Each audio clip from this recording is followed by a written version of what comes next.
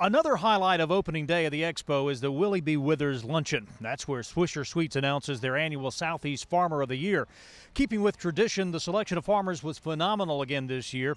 But with every story, you know, it has to come to an end for some. Only one could walk away with the grand prize. Damon Jones has that story. Hundreds of political, educational, and agribusiness leaders from all over the Southeast were gathered under one roof for the annual Willie B. Withers Sunbelt Ag Expo luncheon. And that included Governor Nathan Deal, who showed his appreciation for agriculture and what it means to the state. As much as we are proud of having technology companies and other high-tech companies come to our state and call Georgia home, we still acknowledge that the #1 economic driver in the state of Georgia is agriculture and agribusiness. Deal also took in all the sights at the expo, which included checking out the latest technology on the farm.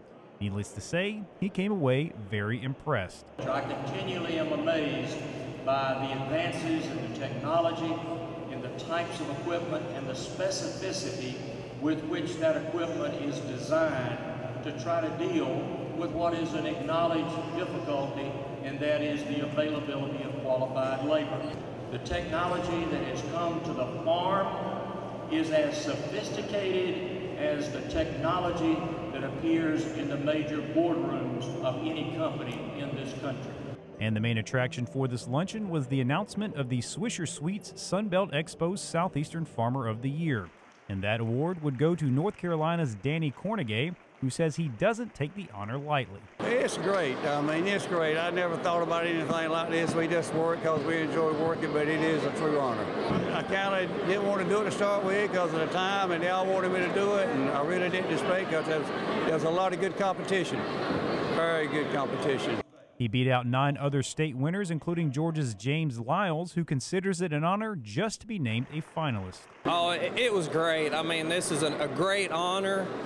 The guys are really good. When you read the bios about them and get to know them, I mean, it's a great group of men to be up there with, and I'm just really honored to have been one of them.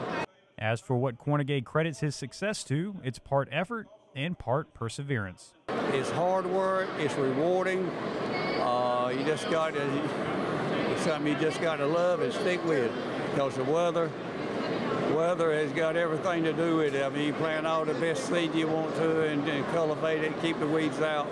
Still, you've got to have the right weather. While there could only be one winner among the group, it certainly is a day each of these 10 finalists will remember. I mean, you know, this is good. My family, we make a living, and they appreciate what I do, and that means the world to me. And to be recognized by other people, I mean, it really does mean a lot.